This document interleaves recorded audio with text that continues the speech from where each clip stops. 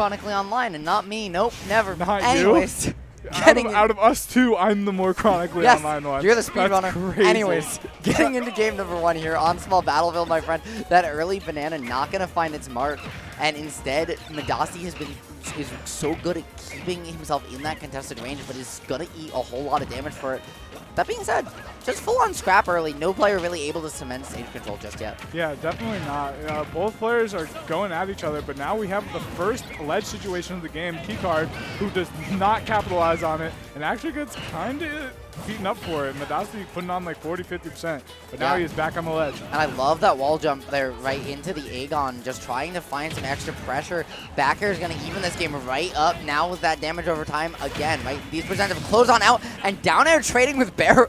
I'm sorry, that was disgusting. Oh, what the heck was that? That was so dumb. I mean, that is like something that I noticed a lot in the J-Ground versus Madasti set, is that Madasti's offstage play was really impressive, both recovering and offensive play. He got so many KOs off stage, and he recovered a lot in that set in a lot of situations where you normally wouldn't. And that AHA was so smart too, using it as a true projectile just to interrupt the barrels. Now trying to find single gun off ledge, right? Just disrupt KeyKard's timing a little bit, get him uncomfortable. Well, Diddy's a very technical character, and so when you can disrupt their flow, even if it's not a lot of damage, you might be able to find some bigger openings. That's kind of how Madasti's trying to play right now. He's not about optimizing his combos on stage. He's about doing everything possible to try and find these reversals, pressure Diddy in the corner, and not let him find the space to set up with these bananas. Yeah, definitely do not want to let Diddy Kong set up against any Diddy Kong. Doesn't matter what level Diddy Kong they are, because Diddy Kong is so powerful with stage control. So if you can prevent that from happening, you're in a good spot. And Madasti's in a good spot right now. Got center stage, 116% on the Diddy Kong. He's probably feeling good about himself right now. And the single hit gun at point blank range not working out. Very interesting choice from Madasti. They're gonna trip, and I love the way Card is playing this pressure here. Key at ledge in the corner, or unfortunately just gonna get out disjointed, out pressure there, but still somehow manages to find his way back. And Madasti, you mentioned he was really good off ledge, but he's been able to find those through at the cost of overextensions, and right now KeyKard is playing very patient, punishing him for them time and time again. KeyKard must have been doing his research in the last set, being aware of the options that Madasti likes to do off the ledge, and has been punishing them perfectly. And now he was at quite a deficit not too long ago, and he's evened it up just a little bit, and was one step away from getting the KO there, but Madasti's going to close it. He just second-guessed himself, and Madasti catching a break there after missing that drag down up air earlier on. Now, right, just finding, once again, some pressure, trying to keep KeyKard in the corner, racking on the damage, and I like that gun to boot. Right, you just keep it mixed up, keep him tricky.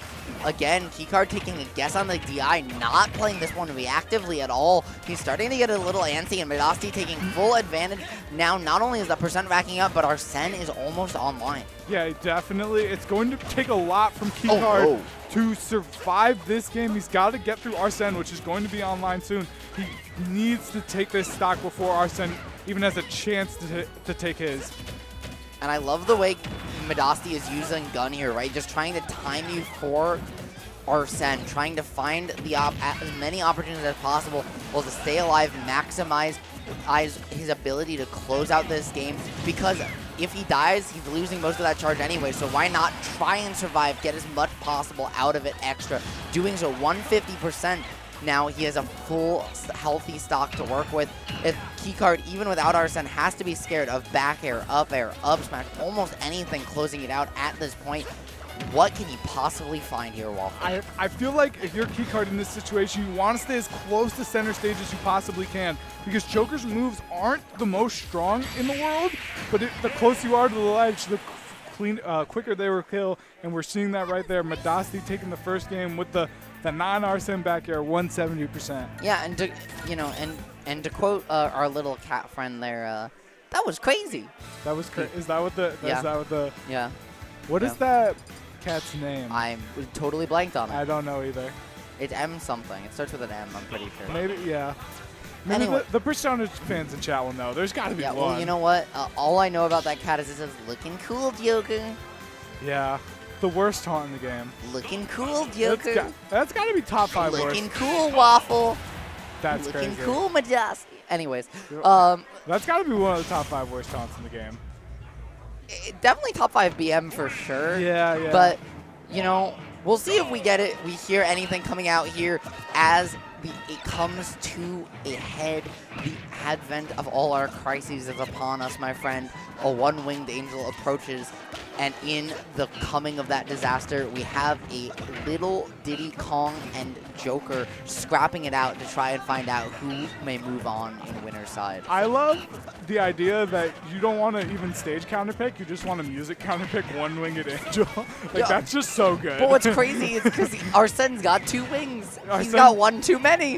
One too many? That means yeah, Arsene doesn't know how to count, and so one-winged angel comes out on top as a result. Clearly, he's just like, I don't know what to do here. Music. He's like, you don't have the right number of wings, so you aren't gonna win this one.